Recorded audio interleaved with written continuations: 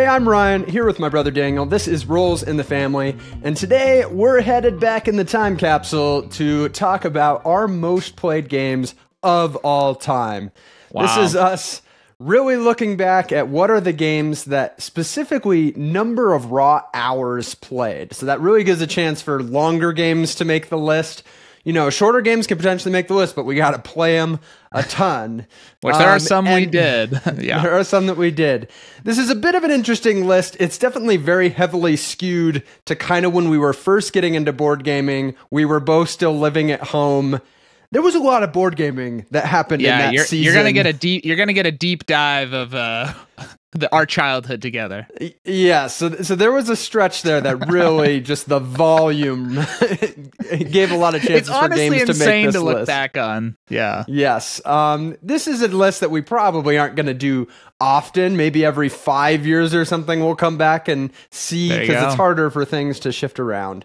But it'll be fun to talk about some of these games, talk about if we're still playing them or not still playing them. We've got links to them all in the description below. That's a way you can help support the channel as well. But this might be a long one, so let's jump into it, Daniel. Let's get going with your number 20. Yeah, number 20. Game. What do we call it? Game 20 game that you've played. Most played 20th most played game. Something hours. Is a game that I would guess that we actually are pretty high in the world when it comes to most played hours of this game, and that's going to go to Dungeon Fighter. Yeah. Man, I'm trying to remember how long ago we got Dungeon Fighter for the first time. That's something I feel like you would know. I think it was right after the first edition came out, so it was probably around 2011. I think you actually got it for your birthday, and then it ended up in my collection. I did? Wow. Yeah, I think so. I don't even think I knew that. Yeah. You must have just taken it right away. Is that one of those gifts where you just gave it to me and then it was really for yourself? Yeah, I see how that is. Yeah, so I've got a 55 plays of Dungeon Fighter coming in at around almost 42 hours. But, Dungeon Fighter 1, we played it so many times over the years. And I think it's one that our gaming group, both from our kind of strategic group that we liked playing with, really liked Dungeon Fighter, and it was also a pretty accessible one. And so just over the years, you really never get tired of kind of that. I mean, it's just such a unique mechanic, right? Throwing dice at a target, going through a dungeon together. And the fact that it's also fairly accessible, I think allowed it to be played with almost even a group that you might even play like more of a party game with. It kind of has that feel. And so I think that's kind of what over the years allowed it to get played so many times for us, and make it onto the list at number 20. So there you go. We do number now 20. have the second edition of Dungeon Fighter. We do. That's one that can keep living. That one is gonna steadily keep growing. Yeah, it's a staple in the collection. So number 20, Dungeon Fighter. Nice. I'm gonna keep it on the dexterity side of the fence with one of our I would say probably favorite dexterity games, and one that really saw a lot of play, obviously, making this list. And this is PitchCar. Now, PitchCar is a game that is not easy to get anymore. So I'm glad I still have all my stuff for it. But just, it can play up to 8 players. You get a group together. You move all the chairs back from the table so everybody can walk around and, do your shots, and you build a custom track. And yeah, it's just, there's been so many good experiences with it. And there was definitely a stretch there, again, back about 10 years ago, where we were regularly pulling out. We were playing it with our parents, which, we don't often get both our parents in on, board games. So that was one that they liked playing. So lots of good times with PitchCar. One that I do not get to the table very often anymore, which is a little bit of a shame. Like, it shouldn't be that hard to get to the table. Right. I just maybe don't think of it like first when I'm thinking of like, I've got, 6 people or whatever.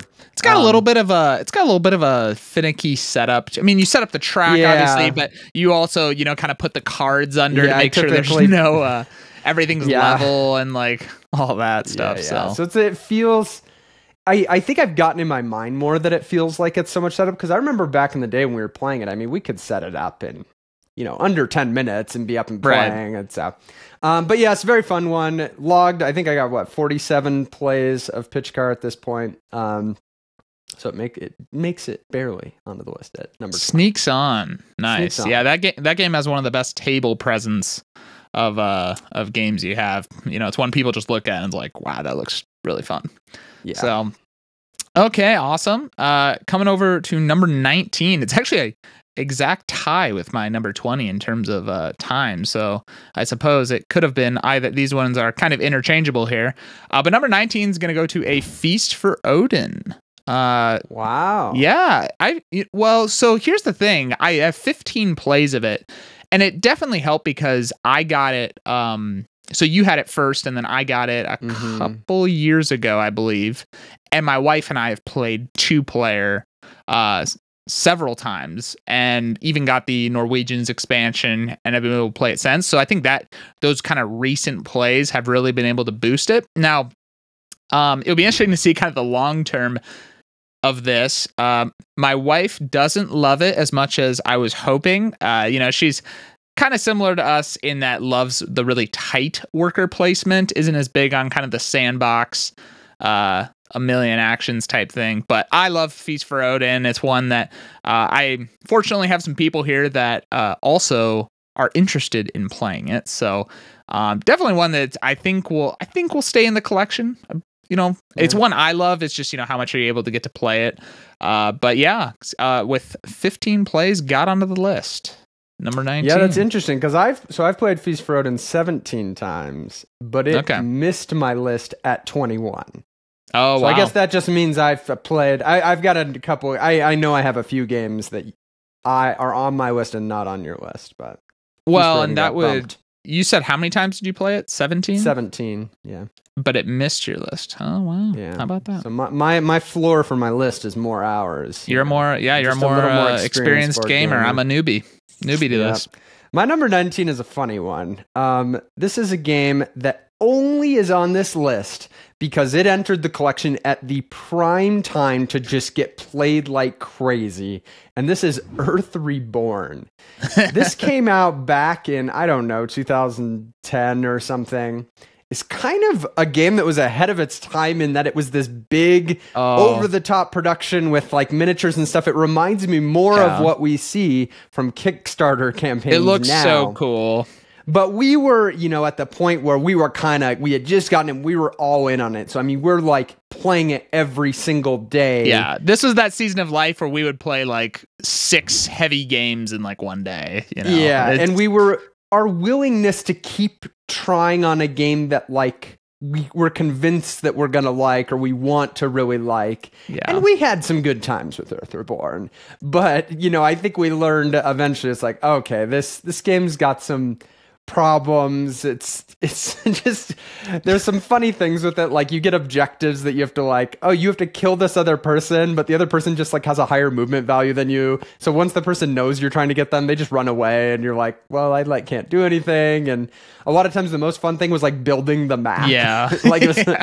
And then there were just some weird games of it. Sometimes you get it had this interesting tile like action selection thing that you like assigned them and then assigned points to the different sides of the tile is what you could do with that player, with that character. But sometimes like if you didn't have a shooting action or something because you're drawing those blindly from the thing, you're like, well, I guess I can't do that, which some tactical fun there, but ultimately not a game I end up on the other side of it like really recommending and ended up leaving the collection. But at the time we played 25 games of it, and or at least I did, and it's not a short game, so it does make the list.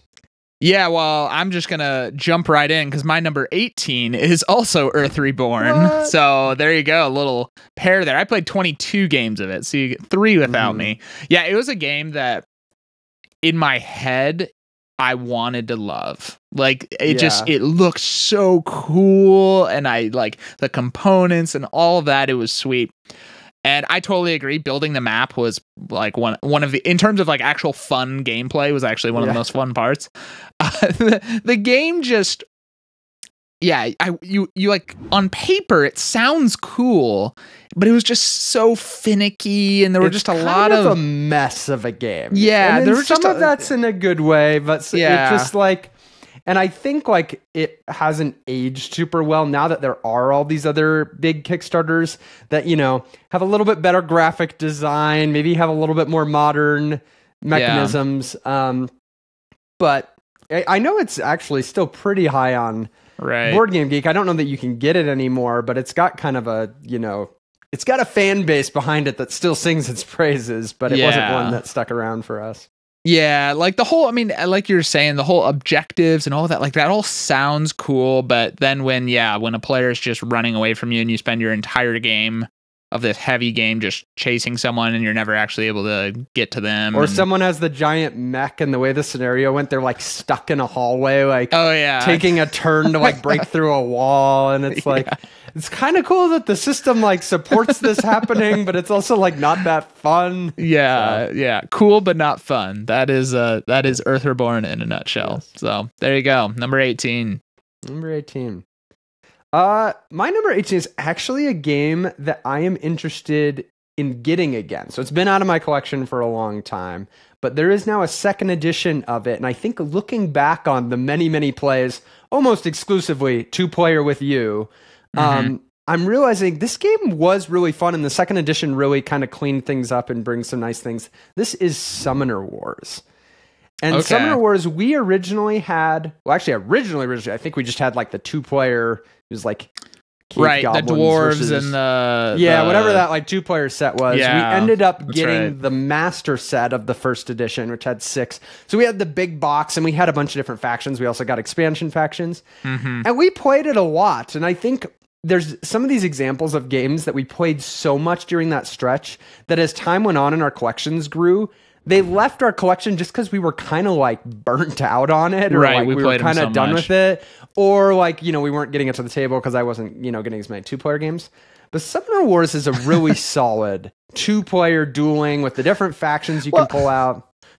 Did I see Summoner Wars? So Ryan sends out his wish list for it's on my and so I see Summoner Wars on his wish list. I'm like, we're just coming full circle. Ryan just picked up Small World, which was a game that was our one of the first games we owned left, and now it's back. So we're just coming full circle now. There's a few games that like need a second chance in the collection now that like. I'm out of the season where I just burnt them to death when our collection was small, and those were the only ones. Killer Bunny's resurgence, just wait. Yeah, it's coming back. Which actually, as a caveat, Killer Bunnies is one that probably could have made this list. We just don't have any data on it. We have no data. That's I started logging plays in like 2009, so we have like some pretty good data points here. But Killer Bunnies is all pre. And there was a lot of Killer Bunnies. There was a lot of Killer Bunnies. But yeah, Summoner Wars, I've logged 72 plays of it. I imagine 70 of those are with you. So who knows? Maybe we'll have to throw down sometime if I reacquire it. Yeah. I would love to play Summoner Wars again. It's a really great game. Yeah. Okay, coming in at my number 17 is the game that has the fewest plays on the list. Wow. But it makes the list because it's also the longest game I own, which is Twilight Imperium. This is like both 3rd and 4th edition combined together in it. So I have 6 plays of it, but that is totaling 48 hours of play. That'll do it. You got Twilight Imperium 3rd edition a good while ago. That would have been... Yeah, I did, and literally like 6 months later they announced the 4th edition. Right. Like, and so we played the 3rd edition maybe a few times. Does that sound about right?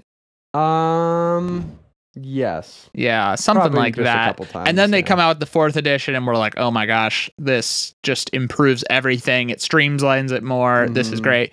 You get the 4th edition, played that a few times, but then since I've kind of moved out and whatnot, I was able a couple years ago to acquire the 4th edition with the Prophecy of Kings expansion. Got to play that 2 times this last year, which 2 times in 1 year. I mean, that'll bolster your hours. Shooting up the list. Shooting up the list. So, I mean, this is it. I mean, this is, if you watch my top board games of all time, currently my favorite. So spoilers. But currently my favorite. So I would imagine this one has great potential to keep shooting up because I am in a season of loving it, and I've Prophecy of Kings. I've got all the stuff. Everything's sleeved. Got a neoprene mat for the thing. I mean, it's just you're committed for the long haul. I'm committed, and it's a game that's well worth the typically 8 hour per game time commitment. So yeah, well, and with the fact that Fantasy Flight has been acquired by Asmodee, Christian Peterson, who originally designed Twilight Imperium, that was the game that started Fantasy Flight Games. He no longer is there. He's got his new Ghost Galaxy thing. There probably isn't going to be another edition. Like, this probably is going to be the definitive last edition. Which they really totally did a great fine. job with it. Yeah, it's wonderful. So there you go. Number 17, Twilight Imperium. Nice. Twilight Imperium missed my list. I haven't played it quite as much as you. And I know. You need those couple of extra plays. I would love to play with you again. It's been so long. Yeah, I don't know how high the odds are there in our current configuration, but we'll see. Yeah. We'll just sneak my one number in 17, though, is Twilight Struggle. Oh, the other Twilight game in our collection. And I thought you were going to say Twilight the board game or something like that. Yes, Twilight the official movie. I didn't know you played that one so much, Ryan. I play it solo, and I've played it 750. No, Twilight Struggle, long 2-player epic game about the Cold War. We did a review for this one. We're both really big fans of it. Most of our games have been with each other. It can vary from, an hour and a half when Daniel's losing in the early war to 3 hours. Come on, Ryan. You didn't have to do me like that. Have I ever beaten you quickly in that game? Have I ever beaten you quickly in that game or no? I think so. I don't think you've ever gotten long. Okay. Yeah. But it's a game that's stuck in my collection. It's a game that I still absolutely love. Don't get a lot of opportunities to play it. I need to kind of find, with us probably not having the opportunity to play it together much, who's going to be the people in my gaming groups that might be the go-tos for getting this to the table. But yeah, talk about a consistent game. Got it back in 2011-ish. And I mean, I've played it probably every year since then, around once a year, 2 times a year. So yeah, we'll see if it's definitely slowing down on its movement up this list, but a 3-hour playtime with 20 plays helps it notch in here at number 17. Absolutely. Yeah, it's a great game. So for me, coming in now at number 16, a game already mentioned, and that is going to be Summoner Wars. So Summoner Wars, I have looks like I've played it 68 times. So is that a little bit less than you? Yeah, just a little bit less.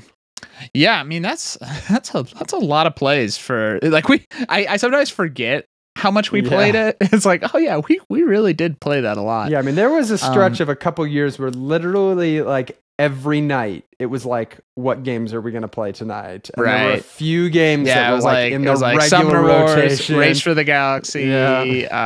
Maybe Carcassonne was in there sometimes. Yeah, Carcassonne didn't make my list actually, but that one's up there. Yeah, we did play it a decent amount. But anyways, so Summoner Wars, it's just the mechanics of it are just really solid. They're really just it's a slick system of the whole moving the cards around and the whole wall thing where you can only build next to walls, and so if you can destroy your opponent's walls, that really can limit things. I just think that's a really interesting kind of twist on the whole system. And then obviously you add in all the factions, which feel very different. They're very fun to try the different ones, kind of learn how they play. I also love in that game I don't know what you call them. What are the kind of the elite people you have in each deck? Each deck has is it champions or something? Something like that, but they feel like when you get one out, it's really exciting and they do really cool stuff. I always thought that was such a fun part of Summoner Wars. So yeah, I mean, Ryan, with how much we're praising Summoner Wars. I mean, that's what happened with Small World. We talked about Small World in one of our videos, and I was like, I know. And then we were like, wait a second, that game was actually fun. Yeah. So there you go. So that's my number 16. Nice. My number 16 is one of the first cooperative games that entered my collection. I think Pandemic might have been the very first. But this was pretty early on. Became kind of a group favorite for many years. Only very recently left my collection. This is Ghost Stories, which only left my collection because the new edition, Last Bastion, ended up, I realized that I liked some of the changes they made there. Unfortunately, I am going to keep those plays separate. So this is where Ghost Stories ends, and it's it was it was too different. It wasn't just Ghost Stories 2.0 where you could kind of, combine it. But 59 plays. It's quite a few plays of Ghost Stories. Yep. But just, we've had so many good experiences of just having a group together, rolling dice, and it feels so overwhelming and hard, and you're trying to give yourself a chance at the end. I had a lot of plays this actually, even like just 2-player, where we always, even when we have less than 4 or fewer than 4 players, we still play 4-player. We just control, either each control 2 or like have a dummy player that we all kind of collaborate on since it's open information. This is just better as a 4-player game. Yeah. But yeah, it definitely got a lot of plays. And another one that was like consistent. It wasn't just in like 2011 we played it 59 times. Over the years, it kept making it back to the table. Kind of found new life with kind of my college group that I introduced it to. Really liked it. So yeah, Ghost Stories it still has it. It was, when it left my collection and I sold it and it's like, I have a soft spot in my heart for this game. Yeah. When I got it, we're talking, we had like 7 games in our like new modern collection. I was going to say, it was very early on. Yeah. Yeah. Yeah, that one, I mean, it was just always, it so often delivered exactly what we were wanting in a shorter time period than something like Eldritch Horror or anything like that. And man, it's one of those games that, you talk about and you have so many memories of like amazing moments that happen. Also terrible crushing rule losses. Book. Terrible rule book. But. Oh, yeah, it was not a good rule book. But a great game. Great game nonetheless. Okay, now coming in at my number 15 is the second fewest plays on my list. Coming in at me wonder what my fewest. Yeah, I know. You gotta know these things. Mine will be coming up here. 13 plays. And this is another game where it was the original edition and now a newer edition of it, and that is going to go to Through the Ages. So Ryan got Through the Ages way back when we were living together at home, and I'm trying to think how many times it probably was only, well, I don't know, maybe did I play Through the Ages, like the original one, maybe like 6 times or something like that. I think it was like 6 or 7, yeah. Yeah, and I liked it, although the military side of it was just brutal, because especially you can if you're have a bad time, especially if you're playing a 2-player game, which that type of game honestly is best 2-player because you add more people. Well, I don't know. Long. Best in the sense of it just doesn't take so long. Like, I would love to play a 3-player game. I think that'd be really fun, but it's just, holy cow, you're spending, a very long time playing the game. Mm-hmm. And the original edition, the military, if you were playing 2-player, I mean, this was how the dynamic Ryan and I had growing up, where oftentimes Ryan's just obliterating me, and I just was not taking that well. So didn't ever really think I was going to own it, honestly, after kind of moving out. But then they come out with this new edition and improve. They refine some of the military stuff, ended up being able to pick up a copy of that off Facebook Marketplace. And turns out my wife loves it. And so that makes playing this possible. I was going to say, it goes from almost not possible. It goes from this makes no sense to own to, okay, this is actually a great game for our collection. Because we have really loved playing it 2-player. We've had a lot of really tight games of it. And it is a fantastic game. Like, just mechanisms across the board. The whole just system is just so much fun to play in. And it's one that I know is going to stay in our collection for a long time. So I would imagine with the long play time, that one could continue to move up. Yeah, I have not tried the new edition yet. Again, it's hard when it's such a long game, and we don't get a ton of gaming opportunities. When you visit after we play Twilight Imperium, we'll sneak in a Through the Ages game. Yes. So. Well, and we got to get Twilight Struggle while we're there too. So. Oh, right. Yeah. But yeah, this is an example of one that your kind of resurgence with the new edition is what vaulted it onto your list, whereas it didn't make mine because I've only got those older ones. Right. Yeah, definitely one I want to try the new edition. I always really enjoyed that game. Yeah, you would. I would. My number 15 has been mentioned. I've just played it a lot more. This is Dungeon Fighter. Nice. And Dungeon Fighter is one that it's another one of those ones that kind of caught fire in my college group. There were a few games that when I met some of these guys while I was starting college, like there were some games that just became the group favorites, and that was the group that was getting together to play. Dungeon Fighter was one of those games. There were days where we play it 3 times in a row, and this is all with the first edition. Yeah. Racked up a lot of plays. We talked about it already. Very happy to have the second edition. I might have, outside of the designers, played Dungeon Fighter more than anybody because I've played it more than you. Yeah. Like I don't know. I think on Board Game Geek I have like the most log plays or close to the most log plays. Really? Yeah, because it's not like that popular of a game. But I think kind of criminally underrated. Oh, absolutely. A little bit. Like you look at the experiences we've had with it, and it's like, man, like there's a lot of groups that would probably love that experience and like the ability to get it to the table with kind of a wide range of types of people. So if you're watching this, maybe check out. They've got a great second edition now. Check out our review of Dungeon Fighter. Right. Well, and it's crazy because even before this whole new edition and we got the, deluxe version or whatever. Yeah, the collectors. Even before that, we never were tired of the original edition. Mm-hmm. Like we were never like, oh my gosh, we need more variability. Like we were totally content with it. So then they come out with this and we're just like, which was so surprising. Yeah. Like a game that didn't do that amazing with the first edition. But I guess some of it's just the power of crowdfunding campaigns. Like these crowdfunding campaigns, love it or hate it, they do generate a lot of like community energy. Yeah. And as that goes, it can kind of snowball. And that was one of those ones where it snowballed and hit a lot of its goals. I don't know how many of the people that put all this money into it are actually playing it or if it's just sitting on the shelf. But I'm thankful for all of them for helping make such a good version that I can play. So, yes, Dungeon Fighter 15 and still one that's making it to the table. So we'll see if it keeps going. Very nice. My number 14 is a game probably the highest ranked game for me that I don't own, I believe. And that is going to go to Mage Knight. So, yeah, I still do not own Mage Knight.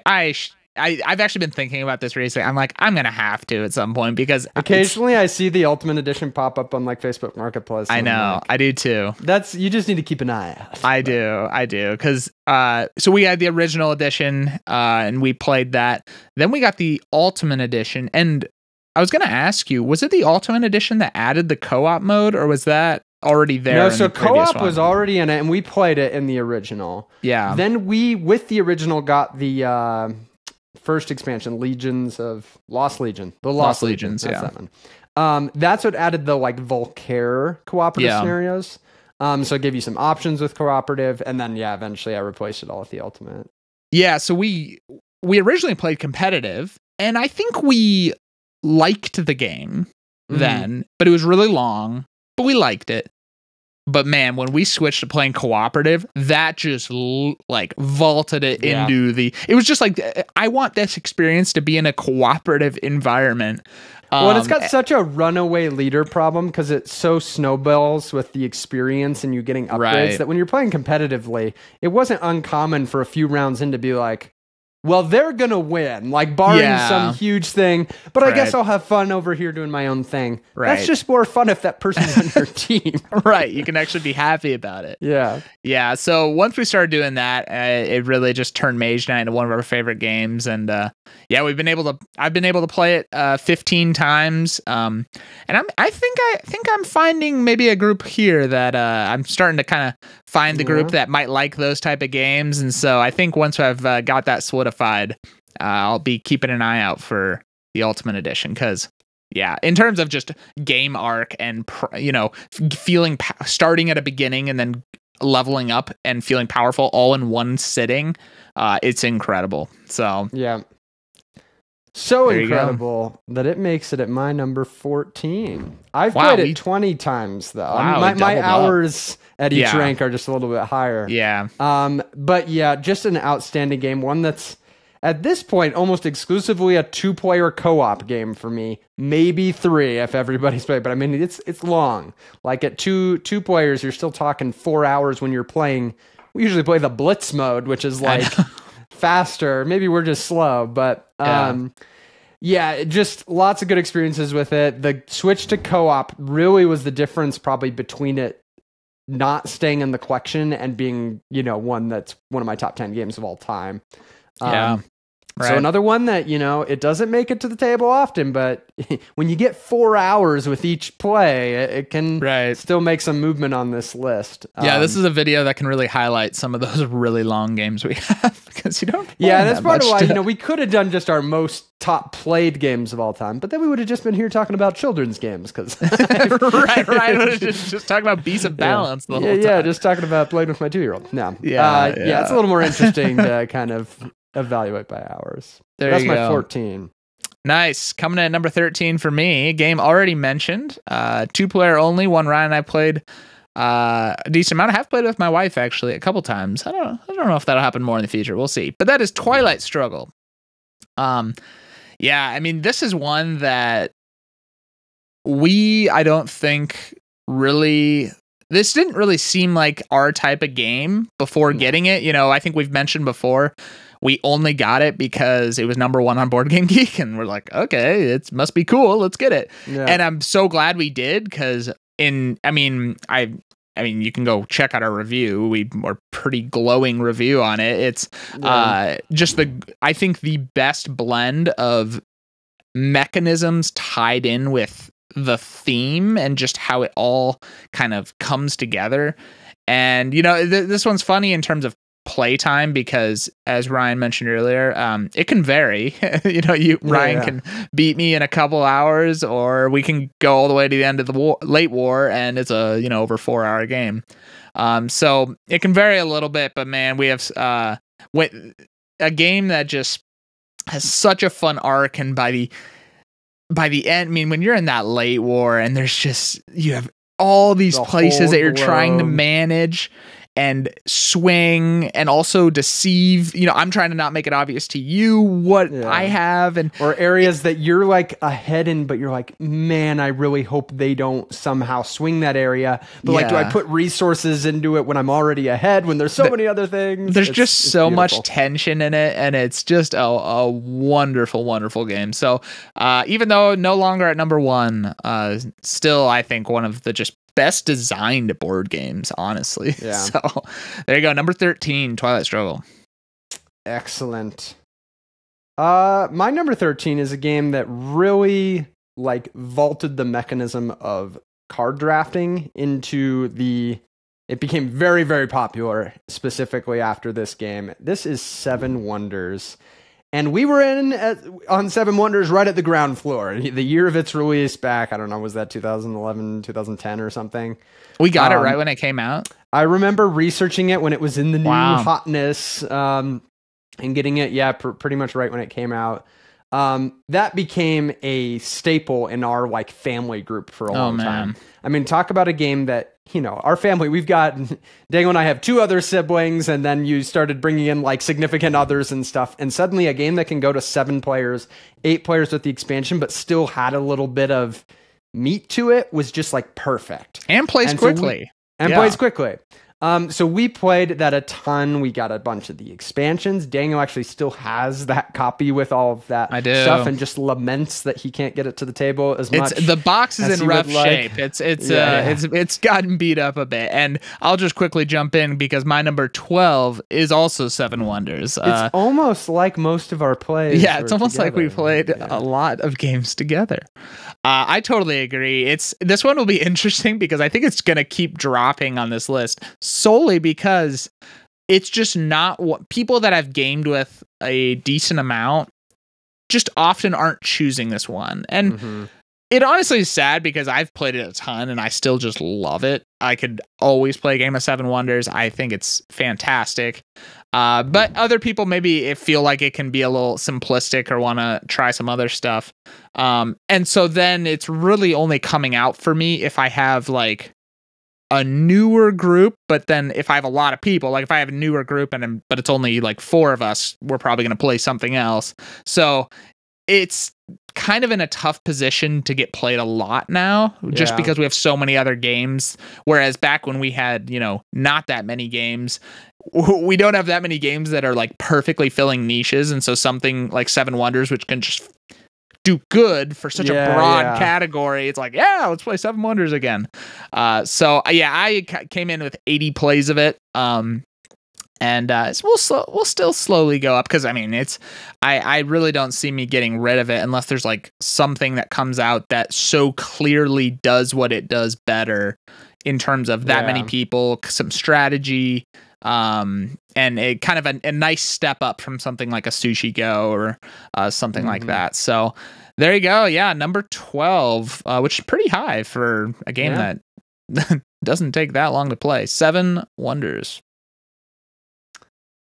Very nice. My number 12 is the first game I've talked about that didn't benefit from being in that time period 10 years ago where like we were playing like crazy. So this is a newer one that still has managed to climb up the list quickly, and I anticipate it's going to be one that only climbs higher on this list because it is one of our favorite strategy games of recent years. This is Terraforming Mars. I just had the opportunity to play this recently. I think I'm at 29 plays now. Just a game that hits in so many of the right ways for me, especially when I'm with a group that knows the game and we can draft the cards in the research phase and use the colonies expansion. But it's not a short game. I mean, I was looking, my average plays for this typically are like, over 2.5 hours. Yeah. But it never feels like that when you're playing it. It's just, you're so, it's so satisfying to get those cards and build this engine and get more powerful, and, the interaction with the milestones and wards and the board. So it has consistently hit the table. I mean, I've only had it for probably coming up on 5 years now. Whereas some of these other games I've had for 15 years. But it makes it up to number 12. Well, I was going to say, I feel like for that tier of game, like that heaviness of games, Terraforming Mars is one of the most, I feel like, well received in terms of, I feel like most people, very few people that we introduce it to who obviously need to like heavier games, but don't like it. It just really seems to be so well received. And obviously in the board game community, it's one of the most popular ones, and we've got new content coming for it. We've both backed Prelude 2, so excited for that. But that one's definitely going to keep moving up both of our lists potentially. Spoiler. Wow. Yeah, sorry. Coming in to bring it home here for this video, number 11 is a game that if we were looking at the graph of hours played, you would have thought it was dead. You would have thought it was a flat line. Is it just never going to be revived? But if you look in the last month, the graph is now turning very upward. And this is going to go to Star Wars Imperial Assault. Oh, got it. Because Ryan, I don't think knew what I was saying with that analogy there. I was thinking, but yeah, that makes sense. Yeah, so Star Wars Imperial Assault, I got way back in high school and had a group, and we played. We were just talking about this. I played through the main campaign, full campaign, then a side campaign, the Twin Shadows, and then half of the Return to Hoth campaign. Unfortunately, we weren't able to finish that. But then I go to college and I play through the full base campaign again. But then after that, there was no Star Wars Imperial Assault. Hadn't played it at all for a long time. What used to be my number one game of all time, and just because I was never playing it, it was dropping. But as of a week and a half ago, we have a group that is starting up another campaign of it. And after even just first couple plays, absolutely loved it. We have a great group for it. And so I feel like this one, man, has...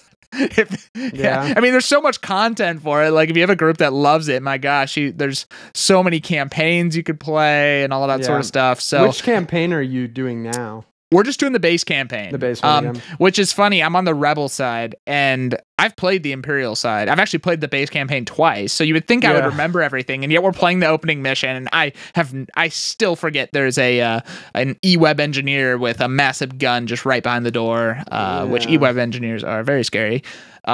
So kind of nice that I don't know if that's something with the game or if my memory is just really bad and I should be concerned. It's like people that can rewatch movies because they don't remember if they've ever seen them. So. But I'm thankful for it because I'm able to experience some of the surprises again. So yeah, I mean, playing it again, it reminded me why it is one of my favorite games of all time.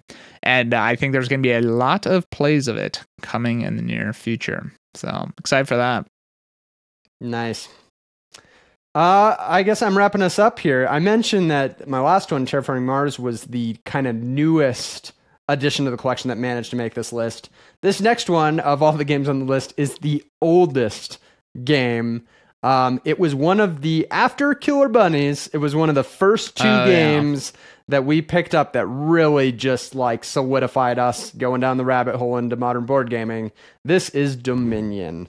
Mm-hmm. And so you just got to go back to this season of life where we have discovered this new thing that we're like, these are amazing. Yeah. And our options are basically Small World and Dominion. Like or at Killer least Bunnies. Come on. Or Killer Bunnies. But at the beginning, and so if we only had 2 or 3 players, usually Small World wasn't going to be the pick. Yeah, it was better 4 or 5. Took that out with 4 or 5. And so, I mean, we played Dominion over and over and over, which I have to say, we picked a good game to be the game. I was like, what a perfect game when you only own like 2 board games. Because you always can randomize the set of the cards, so you're always getting a little bit different experience. We quickly started picking up some of the expansions, and we did end up quickly getting other games too, so we weren't just with 2 games. But I've got 168 logged games of Dominion. I know there's ones from before I started logging, because it was shortly after that I began logging on BGG. So who knows? Maybe this should be a little bit higher, but lots of plays. I still think Dominion is a great game. One that I would recommend. It's still a great game. Yeah. It's not one that I personally choose to own, probably just because I've played it so much and maybe I find myself a little bit more drawn to getting deck building in some other ways. But there is something about the purity of Dominion with the variable setup. Yeah. That's just really, really a fun game to play. Yeah. I get my Dominion itch through Aeon's End. That's kind of where I get a little bit of that deck building feel. I'm trying to think, do you have a game that is as close to kind of pure deck building as Dominion or not really? That's a good question. Yeah, I was trying to think dang, Ryan, you got a hole in the collection. Big hole in the collection. I've got ones that have deck building, like Dune Imperium has deck building, Mage Knight has deck building, but it's nothing kind of that's kind of like that. You could argue that something like Quacks at Quedlinburg gives a little bit of the same feel with the bag building, but yeah. Who knows? Maybe we're on this trend of me reacquiring games. Maybe I know. I'm gonna get Dominion's coming. Yeah, I'm going to see somebody selling it. And, yep. Yeah. But there you go. That wraps up our 20 to 11. And as you've seen the stats going by, you probably have been like, wow, they've played some of these games a lot. We do. Well, we've got play our 10 games. more coming in the next video that we have played even more. But yeah, excited to talk about some of these games that we haven't talked about for a while. If you want to check out any of these games that we mentioned, we've got some links down below, and that's also a way that you can support the channel, clicking on those. And we've also got a couple more videos here, and we will see you in the next one.